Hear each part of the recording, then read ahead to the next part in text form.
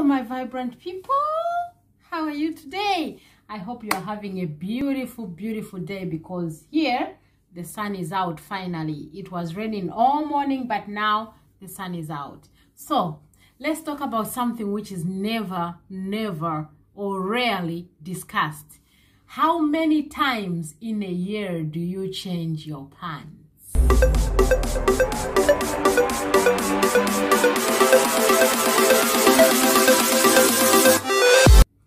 Yes. Did you answer that? Most of the times we keep going on and on and on and on and on with the same underwear, the same knickers, the same boxer shorts. We never change them. Why? Because we know that the sun doesn't shine there, and because we know that nobody's gonna look at this unless I've got a date, or if I'm married, it's all right, my partner can see this and they've been seeing it for a long time. We rarely do shopping for underpants. Why? Have you ever decided, have you ever thought about why don't we change our pants? Our pants, they harbor a lot of bacteria. A pant must be changed together, like the way when you are changing your toothbrush. That's how you should be changing your underpants. 3 times in a year. Every quarter, change your pants, change your knickers, change your boxer shorts. Okay? For hygiene purposes. Because there is no fresh air down there. Nothing, the sun doesn't shine down there. So when you're getting the underwear, you just wash them. Maybe you wash them in the washing machine. You wash them and then you dry them where there's no sunshine. And then again, you don't even iron them, and then you wear them. That is a recipe for infection. Okay? So after you listen to this video, please go to your drawers, open your drawers, and just do your knickers like this. And find out to say, when did I ever change it? I'll show. This is a new knickers. Anyway, don't mind. It's a very new knickers. So, in the middle here, don't ask me why I'm holding it like that. In the middle here, that's where bacteria harbors, right?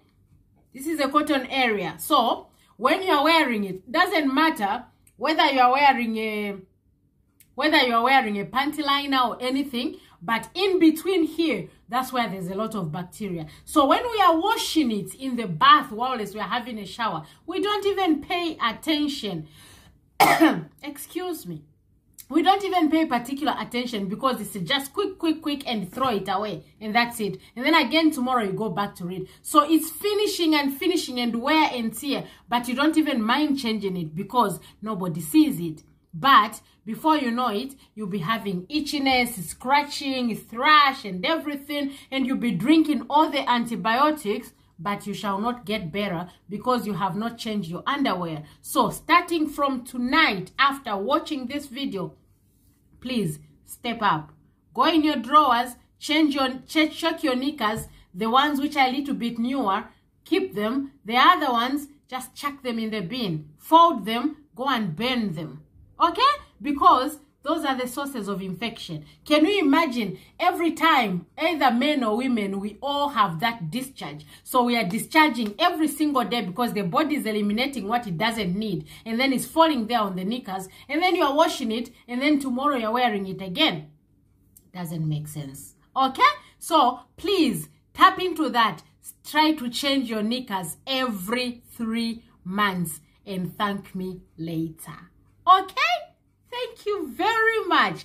Most of the times when we are buying new knickers is when we know that we are going for a date, and we know that somebody's gonna strip you naked, and they'll have to check your knickers and check if they are matching with the bras, especially us women. And then if they are different, then you're going to feel like, ooh, I wasn't very happy. That's the only time you're going. So if you know you've not had a date in the next 2 years or the past 2 years, it means you have not changed your panties. It's not right. It's not good. So let's just do something and change your knickers for hygiene purposes.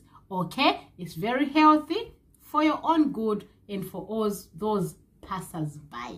In case you are knocked over or you pass out because you've been working too much, you pass out and then people say, can you loosen up all the clothes? And then they get to your knickers, the elastic is dangling everywhere. and then they have to tie it over here, and then they'll be like, that's not like her. She doesn't look like that. Okay?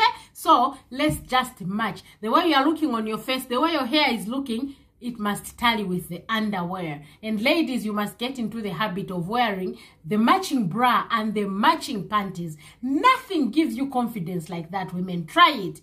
It's a little bit costly, but try to be buying it every month. Buy a knickers that is matching with a bra, and then wear it even when you're going to work, even when you're going to see relatives, or when you're going to church. Trust me, just the confidence knowing that you're wearing matching things inside makes you feel like, I'm gonna strip anytime. Ooh, Masa, iga budura, abra here de unogo hanya, buliwa mpundu. Mutani kusami, iga budura gali pinky, I bra yellow. What's that? Try to match those things together, because that's what's going to give you the feminine energy. They are going to give you that feminine touch to say, this is me. This is how I feel. I'm confident from inside up to the outside. Okay? That's what I wanted to talk today about, the bra and the knickers, and mostly how many times you change your knickers in a year.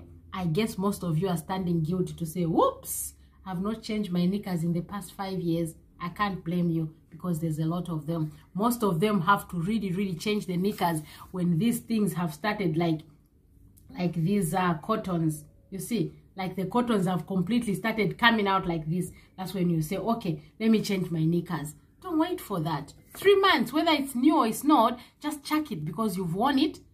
It's done you the service. Get another one. Okay? Thank you very much for watching. Subscribe to my channel, because we're going to talk about more and more videos coming up. Okay?